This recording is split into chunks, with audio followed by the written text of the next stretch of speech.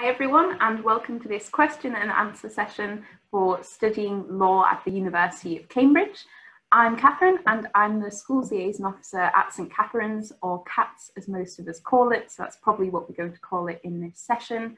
We've got a fab panel here today to answer all your questions about things related to studying the actual course of law at Cambridge or being a student at Catz, the social side of life at Cambridge, absolutely anything we're happy to answer questions on. We're going to be using the Q&A feature, which you'll find at the bottom of your screen, and that's going to let you type in any of your questions, big or small. You can ask questions anonymously as well. But while those questions start coming in, I'll ask all our panelists to introduce themselves. So if we could start with our staff and fellows, let's go alphabetically by first name, and then if our students want to introduce themselves. So I'm Ivan Scales and I'm the admissions tutor in the Arts and Humanities. I'm Liron Shmilovits and I'm Director of Studies in Law. I'm Megan and I'm the admissions administrator for Catz. And our students? Yeah, I'm Emily and I've just finished my second year in law at Catz.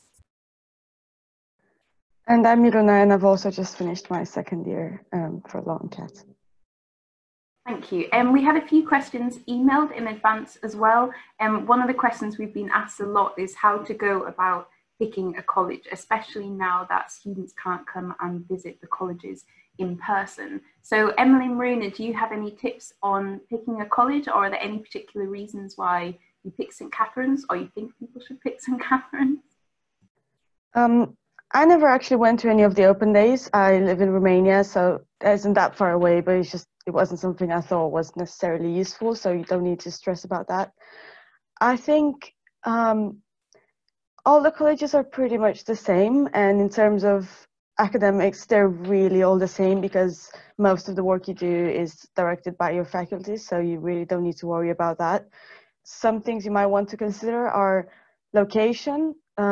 Cambridge, again, is very small, but if you're particularly interested in being close to the faculty or close to some sports facilities or something, then that's something you might want to consider. Just look at the map.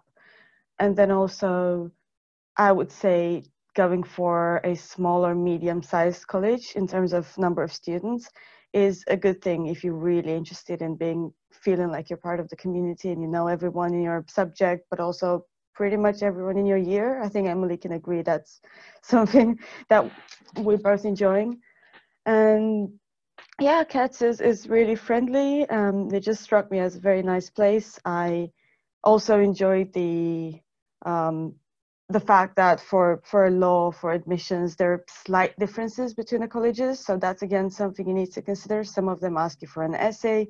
Some of them have 2 interviews, others have 1. There are slight differences in there. And again, for Catz, that's something that the fellows can tell you more about. But the way in which they were conducted, at least in my year, was something that I really enjoyed.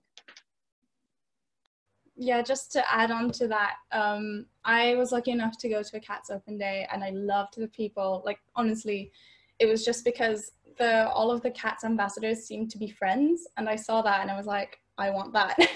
So unfortunately, this isn't the same thing, but also a big reason I chose Catz was because, I mean, this is really strange, but in second year, we all get to live in these apartment blocks called St Chad's with 3 to 4 of our friends. And I just thought, oh, well, that would be quite nice because in Cambridge, usually you just get your 1 room and you live in a hall. And I thought I wanted that like typical like student apartment experience. So I also thought Catz would be good for that. So that's also something to consider. It's like housing options. Thank you. You mentioned interviews, and that's one of the things that we've been asked about as well. Liron, perhaps you could say how interviews for law at Catz work and whether you know if there's different formats of interviews for law across the colleges. Yes, well, first of all, welcome everybody and thank you for joining us. When you apply to law at Catz, you submit an application like for all other colleges. And if you are invited to interview, then you will be interviewed twice. on the same day, and in addition to the two interviews, you will sit a written test on the same day. Now, yes, I think that's the answer to the question. What do I know about other colleges?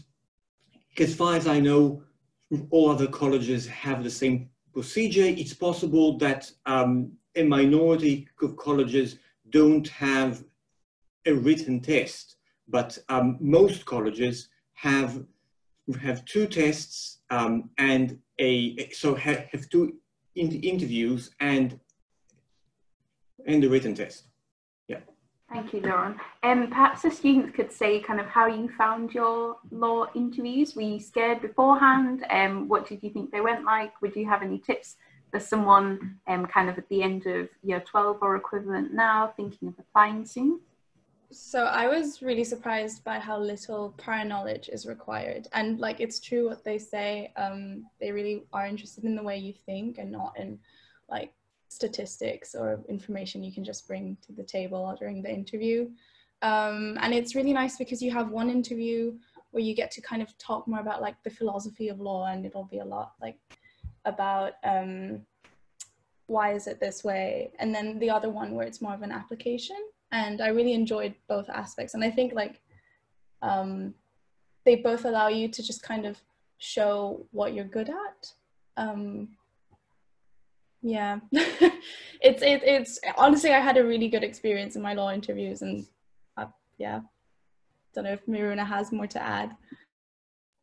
No, I also really enjoyed my interviews, and yeah, I think I did a lot of reading before my interviews, as in a lot of reading, because it was something really new to me, the fact that you could find so many introductory books about the law, which is really good. And I think it's good that that the university and the faculty encourage you to do some reading beforehand, so you have some idea of what law implies. But yeah, no, in the actual interview, as opposed to, I believe, other subjects where you study some of it in high school and you need to have some ground knowledge, in law you don't need that. But what I found was it was much more comforting for me, at least, to know that I've read some stuff and I know some basics, at least about the general way in which the legal system works in the UK, or some very general things, so that I could work on that and develop some arguments and the whole discussion in the interview. And yeah, it's not necessary, but I would recommend it because, first of all, I thought it was a bit comforting for me, and second of all, you need to be used to a lot of reading for law, so that's good practice. Advice for writing a personal statement. So how would you go about writing a personal statement? I know Ivan always has a good answer to this. And also, should you write about A-levels and why you chose them in a personal statement? Okay, so the way to think about this is that you have to think, what is the personal statement for? And one of the things to point out is that I would worry about them less for Cambridge than I would for other universities. And the reason is that we have the admissions interview, and it means that we can test things and assess things in slightly different ways to other universities.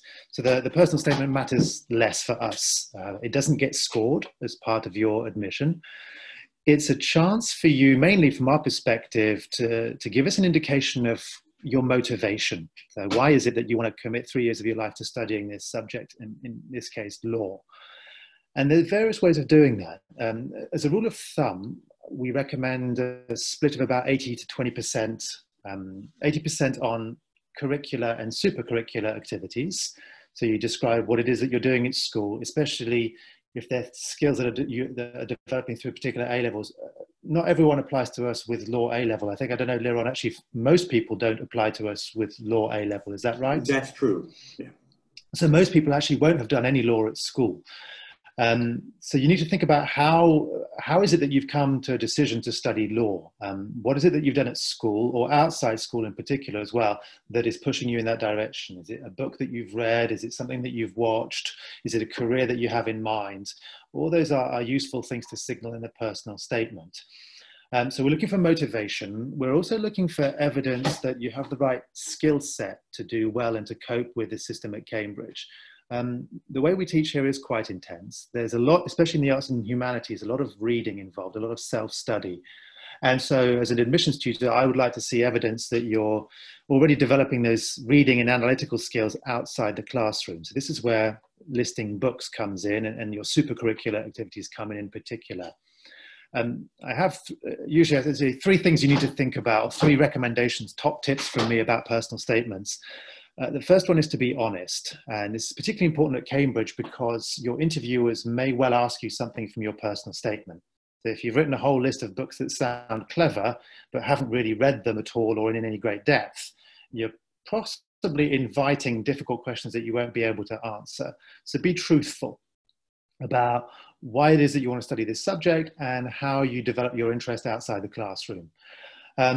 Be specific. It's very tempting to think that you can game the system and it's just an exercise in tick boxing and listing lots of things, lots of books, lots of activities, lots of extracurriculars. That doesn't really help us. It's much better to be specific about the ways you are exploring your subject outside the classroom, the sorts of books that you genuinely have read and engaged with. And that is more useful for us to get a sense of your abilities. And then finally, be critical. One of the big steps up from A-level and IB and other educational systems at high school, secondary school, to going up to university is that a lot of A-level learning is quite rote learning. You memorize things and then you repeat them. Whereas stepping up to university requires you to be much more critical. And what I mean by that is that you're being tasked with assessing the strengths and weaknesses of different arguments, different theories. And so it's good in your personal statement to try and do a little bit of that. So better, rather than listing 10 books that you might or might not have read, listing 2 or 3 and then comparing them to each other, or telling us a little bit more about them. What did you think of them? Did you find the arguments convincing? If so, why? If not, why not? That is starting to show critical faculties, which you're going to be needing if you come to Cambridge, if you go to university in general anyway. So to summarize, be honest, be specific, and be critical. And I think if you do that in your personal statement, you won't be able to go too far wrong. Thank you, Ivan. That was indeed a very good answer. And I don't think I have anything to add. A question for the students. What other colleges did you think of applying to? I was also, so I knew I wanted to go to a kind of a small to medium-sized college to be able to know everyone in my year, and I also wanted it to be central, and I really like the look of older colleges, and they also happen to be more central. So I was looking at Trinity Hall, and yeah, I don't really remember, but I think it was between Catz and Trinity Hall. But now with retrospect, I think I also really like Pembroke and Queen's, and I would say that all of these colleges I've just listed are colleges that kind of fit my criteria, kind of small, central, pretty, and yeah, I think I ultimately chose Catz because I liked the people there, and I really wouldn't say that a college choice is that important. There's no need to agonize over it for years. It's better to just kind of focus on why you want to study the subject you want to study, and yeah. Yeah, it's pretty much the same for me. I wanted a smaller medium college. I wanted it to be old, but not that old. And from that point of view, I at least am quite happy with the rooms, for example, that you get in Catz, especially in Chad's in the second year, as Emily said. So you might want to be careful when choosing an old college, that some of them might be too old. So, but that's just something you can see from pictures online. And yeah, I was also looking at Corpus Christi, which is right across the road from Catz. I'm not entirely sure. I knew someone who had applied to Corpus Christi, and I think that back then they received some material prior to the interview, as in a few weeks before the interview, and I thought what I want to do is, since it's an interview, I just want to do everything on the spot. So I'm not sure that's still the case, but that was the case for Catz, and that was the difference between Catz and Corpus back then. So I think that's what made me choose Catz in the end. But yeah, again, really good choice. Thanks, guys. I've also put a link in the chat for all the attendees as well. If you want to check out, Cambridge has just really recently put together a virtual tour. So it went live just earlier this month. And you basically get to see loads of info about all the colleges and departments and see them on the map so you can figure out what's close to your department if that's what you're worried about.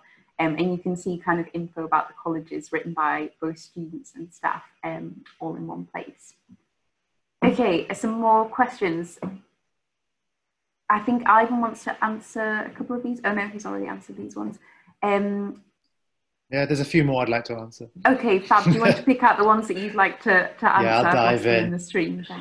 We have got a few, and we're going to get more questions about how many applicants do we get, how many do we take, etc., etc.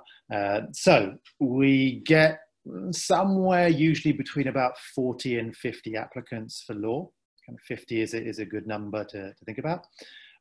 In general, across the university, we will invite about 75% to interview. It's probably maybe a little bit higher in law, but about 20 or 25% of applicants are what we call deselected, which means they're not invited to interview. And that's really based on an assessment of their paperwork. So GCSEs and A-level prediction grades. Mainly the A-level predictions, if an applicant really doesn't look like they have a realistic chance of meeting our typical offer, which for law is A-star AA, then there's a good chance they won't be invited to interview. So we invite probably 75, 80% in law to interview. We make from the 50 people who apply usually somewhere between 8 and 10 offers. There's a little bit of fluctuation, but that's a good usual number that we take. And then we also put into the pool usually a good number of applicants. And so the winter pool is what happens is if we, having gone through the application process, we think someone's application is strong, but we don't have place for them at St Catharine, we will make a recommendation to our colleagues at other colleges in the winter pool, which happens in January. And colleges have a chance then to take those people. And we usually get about 3 or 4 people taken from the pool. So you can work it out, 50 people apply, and out of that, usually somewhere around 12 will get a place either at St Catharine's or at another college in Cambridge. So it's somewhere between 4 or 5 to 1 is the applicant to place ratio, which is pretty standard across most colleges and most subjects. Thank you. And we've also had quite a few questions about 4 A-levels. So if you apply with 4 A-levels to Cambridge, are you required to carry on taking all 4 right up until the end? And will an offer be made on 3 or 4? And will we differ an offer if someone's got 4 as opposed to 3? Will that change our offer? No. That's a very short answer. I'll give a slightly longer one. Our typical offer is A-star AA. In the vast majority of cases, I can't remember, I mean, I've got lawyers involved, so I'm being very careful about how I phrase things. In the vast majority of cases, an offer would be made on 3 A-levels. I can't remember the last time I saw in the Arts and Humanities an offer made on 4 A-levels. So 3 A-levels, A-star AA, therefore the 4th one doesn't matter as far as we're concerned. And if you get an offer and we specify 3 in certain subjects, it won't matter or not whether you drop the 4th. That's entirely your choice. And there's a perfectly good reasons for doing 4. If you want to explore another subject that you're really passionate about, but in terms of our offers, it won't make a difference. Some questions now for Liron and the students. What would you recommend for preparing for the Cambridge Law Test? So perhaps if you could chat a bit about what you look for from a Directors of Studies point of view, and then the students, if you've got any tips for preparing. Of course. So first of all, I would like to emphasize that no knowledge of the law is assumed or expected. So we won't be asking you about English law, about acts of parliament, or about cases. What we are looking for is academic potential, and in the context of law, this means that we want to see whether you have the ability to analyze situations as a lawyer would. We want to see if you can apply rules to facts. We want to see if you can construct persuasive arguments, if you can defend propositions, and also, importantly, if you can reflect on the law. So, for example, questions like, should we have euthanasia or capital punishment? So reflect, intelligently on legal options. Now, so that's what we are looking for, not hard knowledge of the law. Act so-and-so says this. This will not be required. What we're looking for is legal ability. We want to see if you can think like a lawyer. What else can I say? So in the interviews, there are generally two, I suppose, two kinds of questions. We might ask you to read a legal text shortly before the interview and then ask you questions about this text, or we might give you shortly, or we might give you a fictitious act and ask you to apply this regulation or provision to different factual scenarios.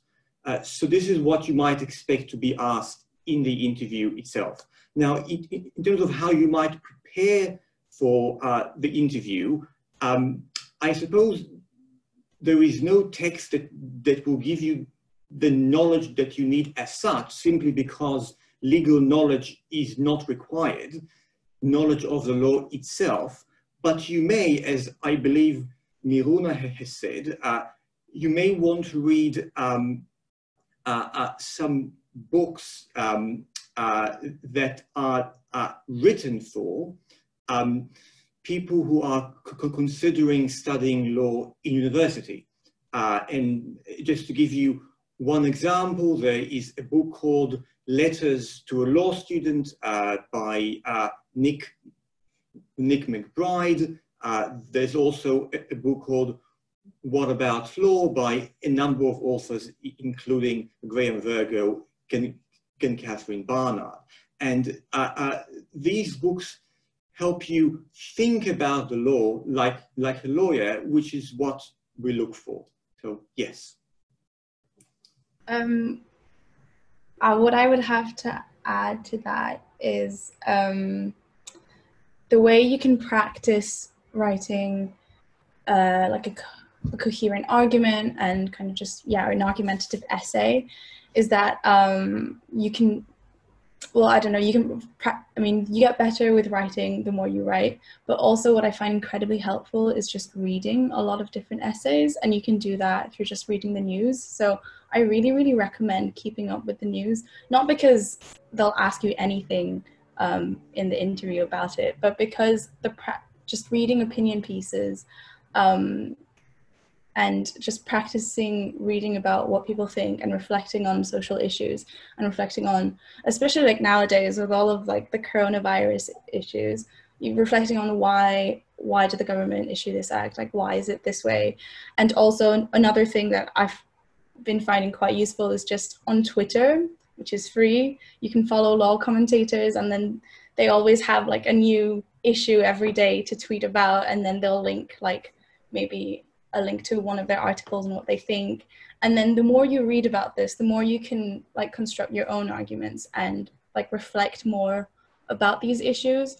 And I think it's this type of critical thinking that you develop through reading and thinking that you can then apply at the interview. So it's none of this is like real material that you should remember, but it's the type of way of thinking and expressing yourself that you can really practice through these really accessible sources. Like Twitter is free, The Guardian is free, and the BBC as well. So that's what I really recommend.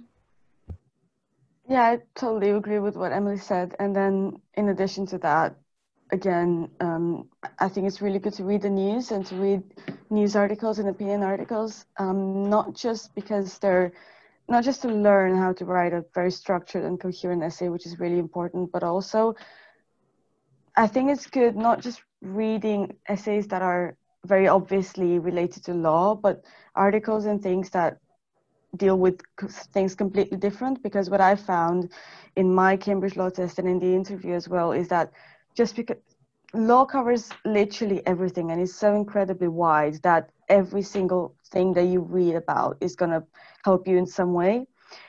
Not just because it helps you learn how to have an argument that is logical and the way in which you can apply it, but also just in knowing things about life and having a broad general knowledge, and then building on from that and thinking about the ways in which the law might apply to all these various situations. So again, yeah, I think that just having an interest for as many topics as possible in general can be very useful. Someone's asked, with regards to the Cambridge Law Test, when you are constructing your argument, is it a good idea to present your view, so like the student's view, or should we mention both sides to the argument? Do you have any advice on that, Liron? So if I may begin, I think you should definitely present your own view. In fact, it's your view that we want to hear. So in the essay, you'll be invited to tell us what you think about this legal issue. Now, in defending your view, you will inevitably have to deal with the counter arguments. Okay, so when you construct a case for your view, you can't just ignore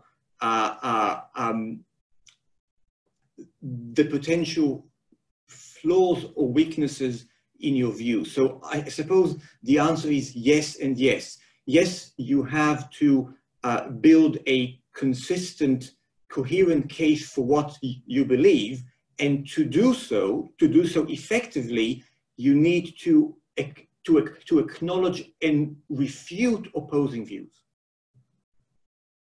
Perfect answer, thank you. A question for the students: what do you wish you'd known before applying to Cambridge or Catz? So if you were to give yourself advice a few years ago when you were at these students' age, what would it be? I think I would really just tell myself that, I can do it. I think there's this idea of Cambridge. So Miruna lives in Romania and I live in Switzerland, and I don't think either of us come from communities where many people go to Oxbridge or even like study abroad. So I think I definitely applied not really knowing much about the application process, not really knowing much about like what life at Cambridge would be like, and not knowing if I'd fit in. And like thankfully I got to go to the open days and realize that everyone was perfectly normal. And I think that's really what I really want to convince everyone of, is that Cambridge is full of just people who are good at school. Like essentially it's not people who, like perhaps in the sciences, and there are a few exceptional cases of people who are really outstanding. But at the end, I really believe that we're just people who really want to be studying our particular subject, who are really like enthusiastic about reading and ideas, but we're not, so incredible. And definitely everyone can make it if they really want to be studying here. And yeah, I would just want to give myself a confidence boost, because I think that's the most important thing. All of the information is out there on the internet, all of the help. There are so many like mentorship schemes now and that type of thing that can help you. So all you need to do is truly believe that you can make it there, and go into your interview knowing that like you're there to just show what you're capable of, and that's the best you can do. So yeah. Yeah, definitely. I think just because there's so much that you can learn about Cambridge and the colleges and the Cambridge life in general, especially online these days, I think you can now get a pretty good idea of what it is like. And yes, it's easy to be worried because it is Cambridge and it is competitive and everyone is really good at what they're doing. But I think what I would say I would have found even more comforting was the fact that everything that I imagine, everything really, really is the way I imagined it to be. So people take their work seriously, but also I have been told that you can have a perfectly good life in Cambridge as a student in Cambridge as well. You can do lots of things and have passions, and even in law, where again there's a lot of reading and a lot of work, I think you can definitely do everything that you're doing now in high school, outside of school, and even more, because there's so many opportunities and the people are so diverse. You're just absolutely gonna love the Cambridge community. So just, yeah, going to your interview and applying to Cambridge, believing that you will enjoy it and you are gonna fit in is really important, because it's also really true. Thank you. Ivan, I think you want to answer a few questions that we've had about GCSEs. Yes, lots of questions about high school qualifications and academic standard. Lots of people do apply with straight A stars, that's true, but there are no GCSE requirements for the University of Cambridge. So I think the vast majority of people will apply to us with 5 A stars or more. It doesn't mean that if you don't have that, if you don't have 10 A stars, you shouldn't bother applying. As to other international systems, you might not have done GCSEs, but we are perfectly versed in people applying to us from all over the world. So I'm used to dealing with academic qualification systems from all over the world, so don't worry about that. In terms of the general academic standard, I'd say that GCSEs are really not that important. We'll look at them as one of the bits of evidence of your academic strengths to date, but more important is your A-level predicted grades or equivalent, or IB. Because they will be, if you get an offer, that's what your offer will be based on. So for law, A star, AA. So that's much more important than 10 A stars at GCSE. So if someone has asked, my own school did 9 GCSEs, so would that put me at a disadvantage because a lot of people apply with 10? No, not at all. Thanks, Ivan. A couple of questions about the environment at Cambridge. So do you find it very competitive? And do you feel like the pressure because you're studying at a world-renowned university? I feel that the environment in Cambridge is competitive, but I feel it in a productive, not in a toxic way. So I feel like sometimes just seeing that the people around you are so passionate about so many different things in law reminds you of the reasons why you applied to Cambridge in the first place. And yeah, I think it's just a good thing that everyone takes their work seriously. And I've personally never felt like this is really too much, like this is a burden, like this is forcing me to do better. And of course, there will always be people around you doing less work than you do and more work than you do. And I think that is important, and that applies everywhere, that you should not compare yourself to the people around you, because that's when you're going to start worrying about not doing enough. So just moving at your own pace is perfectly acceptable. Yeah, to add on to that, I think law as a subject is naturally quite competitive. It's just the type of person who goes into it. You can't avoid that. But law at Catz, and I thought it was like this in all colleges, but like having spoken to people at several other colleges, not to name, I won't name them, but what I want to say is law at Catz is like a very supportive and nurturing environment. Like the third years, for example, the people in the year above helped us so much throughout this past year with all of our subject choices, for example, for papers we're going to take next year. And throughout the entire year, like we always had people checking in on us in the library, being like, are you okay? How's this paper going for you? Do you need any help? And I think this might not be the case in all colleges, but what I can definitely say is that law at Catz, you know, from the director of studies to your supervisors to your fellow students, no one wants to bring you down. Everyone wants to help you and for you to do your best.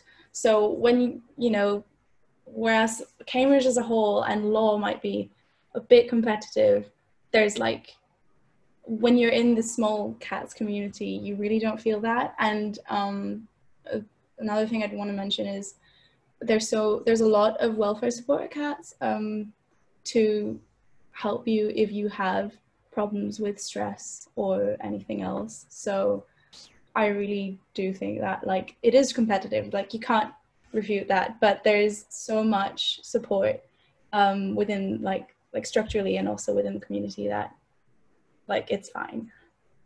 So I would say not to worry about that. Yeah, I would definitely echo what Emily said. We've put a lot of work in at Cambridge to make sure students are supported in terms of welfare. I mean, at Catz, we have like a paid welfare officer. We have welfare representatives on the student committees who organise lovely events for the students. And we do our best so that if people are feeling the pressure or they're worried about work or whatever, there's different people that you can reach out and talk to both inside and outside of college, both staff and students. Let's have a look at some of the questions coming in. How good is Cambridge and or St Catharine's in terms of career opportunities? So from like an individual perspective, so perhaps you as students, do you find there are like opportunities for you to meet people from law firms or any like help with getting work over the vacations, things like that? I think Cambridge for law is like, we're so lucky, and I think I don't even realize how lucky we are, but in terms of opportunities to meet firms, so Marina is different. So Marina wants to go down the barrister track, so she'll be able to talk about that more. But for me, for example, I'm more interested in the solicitor track, and there are so many firms that actually make the commute from London to come to Cambridge, to like pay for you to have dinner, just to come and meet you and talk about their firm and about like what life is like working as a solicitor in the city. And there are so many career firms, career fairs, and that type of thing. And I think like the opportunity is there, you just have to go and take it. And yeah, I can't really talk about whether or not it's helped me with applications, like I don't really know, but in terms of information, I think it's honestly just there on a buffet, and you just have to go and like make the most of it. Yeah, I totally agree with Emily. And again, because you have so many opportunities, you do not need to know what you're going to do from your first or even your second or sometimes even your third year. So you get to, by being in Cambridge, you do get to experience a bit of everything, because you have all those career fairs and all those people coming in and talking about what they're doing. So you just need to be proactive and go to the meetings and talk to people and do networking, and you're going to find what you want. So you have that opportunity. And yeah, in terms of becoming a barrister, of course, that the chambers don't usually have the same tradition in coming into universities and doing a lot of networking and talking to people. That sometimes does happen. And I think in Cambridge you have quite a few opportunities to go to mooting competitions or essay competitions and things that are supported by and financed by chambers in London. But I think in general, unless you actually study in London, you're not going to meet lots of people from London chambers coming in and talking about them. So you need to be proactive, go to London and go to do your mini pupillage over the holidays and everything. So look out for those opportunities. But there is a fair for barrister chambers in Cambridge in the law faculty. So just go there and again talk to people and find out about your opportunities. And strictly speaking about the world of a barrister, I think because this is a presentation about Cambridge and law, Catz in particular, I can definitely say that whilst people generally complain about it, I find it really comforting that in the barrister world, there are still a lot of Cambridge and Oxford people, which I think that's good, because it really, the work that you do here and the fact that in Cambridge in particular, you focus so much on the academic side of things and on critical thinking, not just learning the black letter law, but learning how to think and how to develop the law. Those are skills that I found particularly useful in the work of a barrister. I'm sure that's equally useful in the work of a solicitor as well, but at least from the research that I've done, trying to decide what I want to be when I graduate, I think that it can be even more useful for a barrister in the work that they do. And from that perspective, it really is a plus if you study law as an undergraduate, and especially if you study law at Cambridge. We've got a few questions about the exams that you take. So what do you feel is the benefit of taking yearly exams as opposed to exams just at the end of the 3 years? And also someone's asked, In preparation for the end of year's exams at Cambridge, are there past paper question banks? So about the yearly exams, I would say that's a really good thing because you have everything fresh in your mind. And I think it really depends on what you compare it with. I know in Oxford, they have some exams in the first year and then again in the third year, but then in other systems and perhaps in the UK as well, in other unis, you have exams every couple of months or throughout the year, or just different assessments. So I think this is a really good balance and a really good mix. The workload, of course, is a lot because you don't have any assessments throughout the year. You only have your exams at the end of each academic year. But again, I think that is a good balance. That helps you. It also helps you have a very round understanding of the syllabus in each particular paper. So you don't just get tested in each chapter, but you just understand it as a whole and apply it as a whole. Totally doable. Yes, law is challenging and there is a lot, but that applies for law everywhere, all around the world, I think. And yeah, I think that was really useful. I'm not exactly sure what the second question was about. Whether basically if there are past paper examples for you to look at when you're like preparing for your exams at the end of the year, so to help you practice. Oh yeah, you definitely have past papers. You have loads of materials you can look at. You have comments from people that I think came up with the past exam questions and that also marked them, so they can really explain what went wrong and what was good and what was expected of students. So that I found that really helpful. Yes, past papers as well, and even sometimes some examples of past answers from students. So yeah, all the material is there. There's a lot of support for you during the exams. You can always do some extra work and have it graded. You can always just ask for help, as Emily said, from not just from fellows and supervisors, but also from older students, especially in Catz. So yeah, I think overall, even though it is Cambridge, the exam experience you'll find is quite enjoyable. Yeah, I think the structure in law is so like well thought out and structured that you can't arrive, like when you get to the exam season, you're fully prepared, you know what to expect, because we're assessed throughout the year through essays and problem questions that we give to our supervisors, and then they correct, and usually they give us an actual grade. And all of this doesn't count for our final grade because it's not part of the exam, but it does give us a fair idea of where we stand and of potential progress we can make throughout the year, so that when you get to exam term and you have to revise, you've got all of the assessments and all of the grades you got throughout the year that you can look back on and think, oh, what can I improve on, what can I do better? And as Marina said, there's so many past exam papers and the examiner's reports where the examiners say specifically what they were looking for in that particular question. And all of this really helps you to just do the best you can in exams. Like, I would say it's extremely transparent. And yeah, I wouldn't be afraid of having exams at the end of the year. Like, you really do arrive prepared. Thank you. Someone's asked, I don't know if you know the answer to this, Liron, do your exams in first year count towards your final grade of your degree? Well, I think I can take this. So the university it's actually a very topical question, because the university is adopting a new assessment scheme now. It's not final, and it's not clear whether it will apply next year in 2021. But the model that we are moving towards is that the first year will not count towards your overall grade for your degree. The weighting of the second year will be 50%, and the weighting of the third year will be 50%. 50%. It will be 0, 50, 50.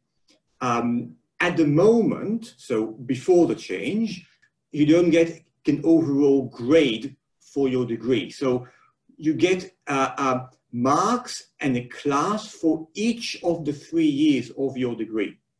Okay, so at the moment, all of the years count simply because there is no overall grade. But as I've said, the university is moving towards a 0-50-50 model. Thanks, Liron.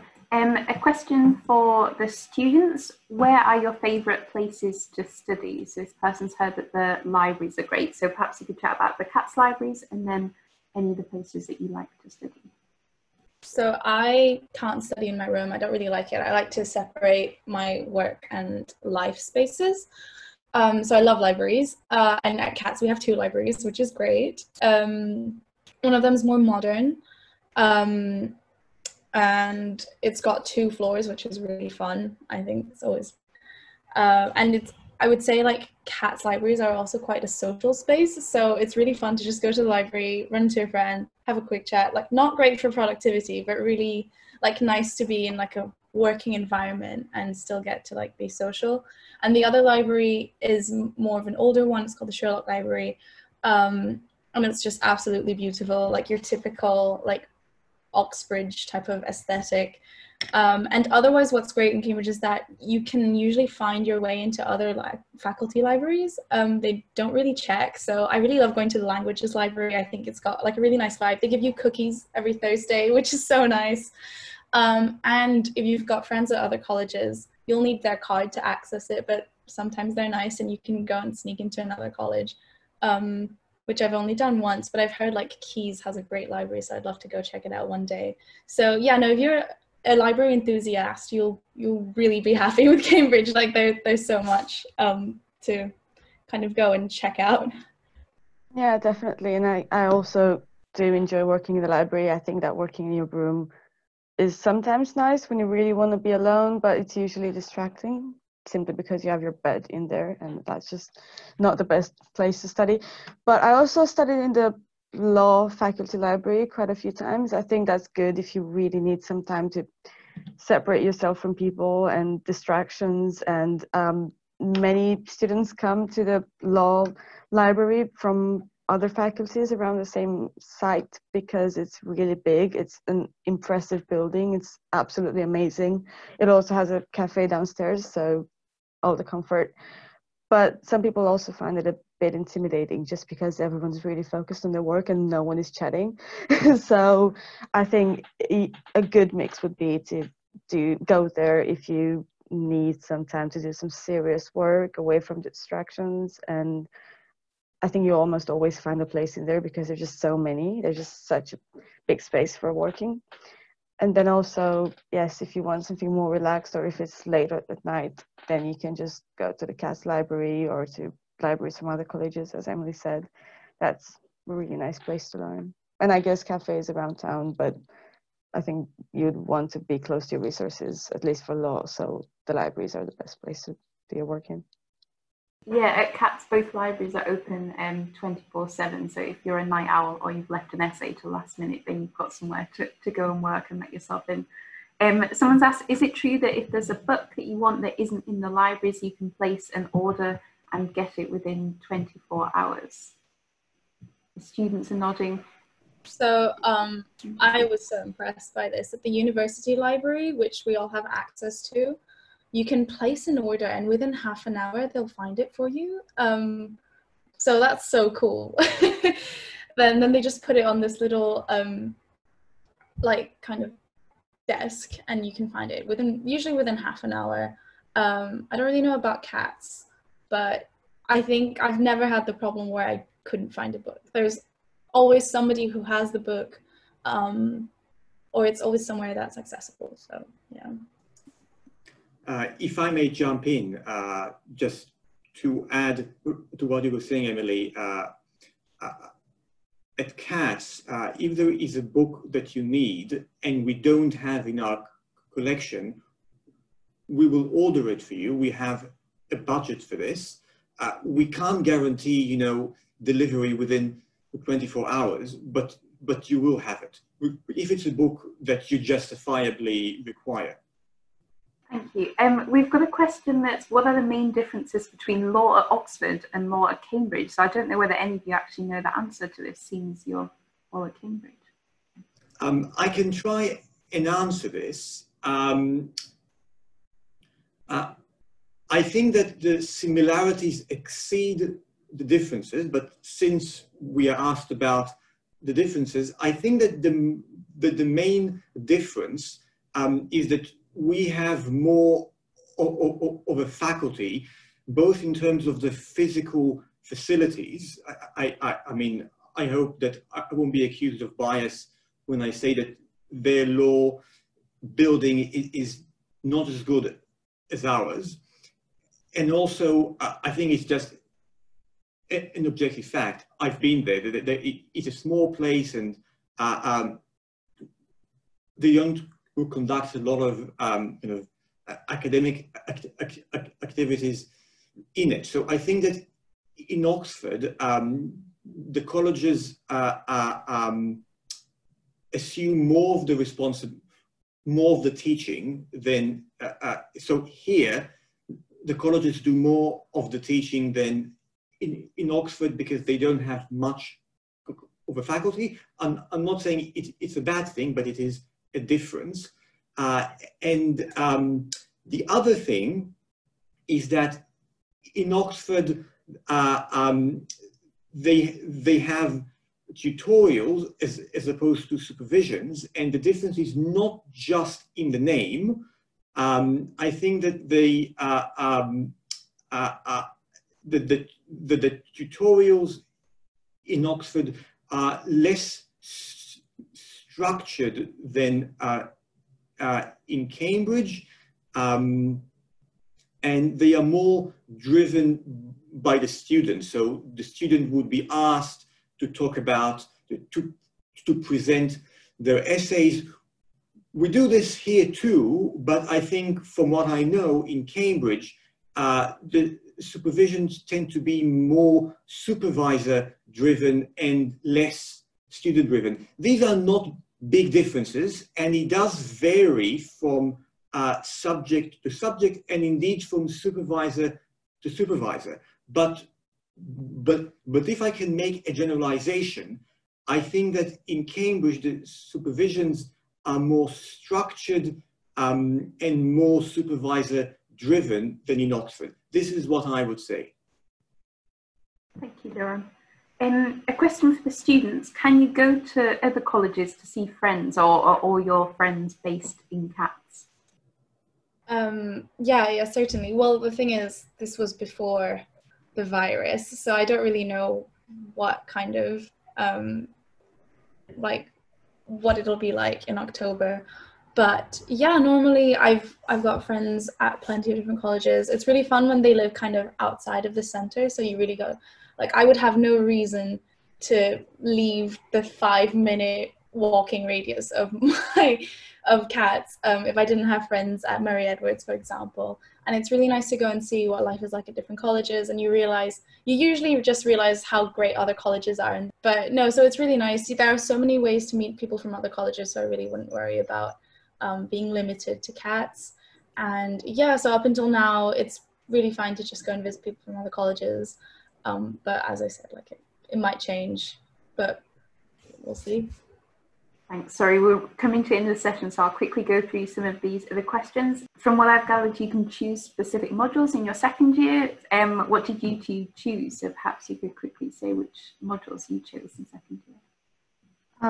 So I chose international law because it's a really interesting, a really popular course in Cambridge, and I think that's the international law course in Cambridge is renowned on a global scale. At least that's what they told us. But it was really, really good, and everyone's really prepared and really amazing. I also chose chose administrative law because I really enjoyed constitutional law in my first year, and we're going to learn more about this as you go on. But yeah, again, really interesting. And also criminal procedure and evidence, because that is a typical criminal law witness cross-examination thing that you see in TV shows, and it really is that, and it's really interesting. And I think if you want to be a barrister, not just in criminal law but in any area of the law, that's the kind of skill and kind of knowledge that you will need, and it will help you figure out whether or not you want to be a barrister. So totally recommend that. Yeah. Yeah, last year we get to take papers in the Institute of Criminology. So I got to do that, and that's really cool. It's in a different building, and it's a really nice building. And that was a paper called, I think, The Criminal Sentence in the Penal System, where you learn a lot more about like kind of the sociological aspects of the application of law, which is really interesting and very topical. I would say there's always like, you know, you bring in news stories to your supervisions, which is really fun. And next year I'm planning on taking international law and intellectual property. So yeah, there are so many options. I wish I could take more, to be honest. Thank you. Someone's asked if I'm interested in eventually doing humanitarian work. Is a law degree a good idea? I would say absolutely. And so perhaps you could answer, what are some career paths that students take other than becoming lawyers? Liron, I don't know if you know of anyone who's graduated and done fun things. So actually, a fairly large proportion of our graduates don't go on to become lawyers. So this is absolutely an option, even a common one. Now, what are some of these options? You can go and work for an NGO. So I think this links back to the human rights question. You can go into consulting, you can go into government, the civil service.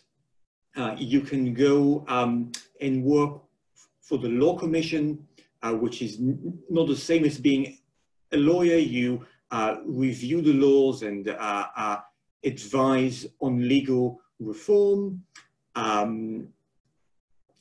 You can go into journalism and indeed into politics. So I think there are so many options. It's one of the, law is one of these subjects that is valued by many employers and in many fields. Thank you. And I would just add to that, like Emily and Marina said earlier, there's a fantastic career service at Cambridge, and it's a lifelong career service. So if you decide to mix up career at age 40 or whatever, then you can go back to them and get support with CVs and interviews and applications and all of that kind of thing. That's brought us to the end of our questions. Thank you so much for joining us today, everyone. We really hope that you found this useful.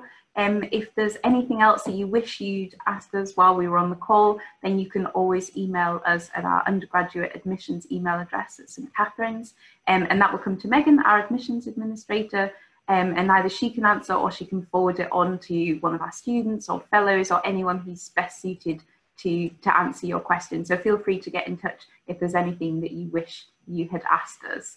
Thank you to all our panelists for joining today. That's been great. So best of luck everyone with your applications. Have a nice day. Thanks panelists. Bye everyone.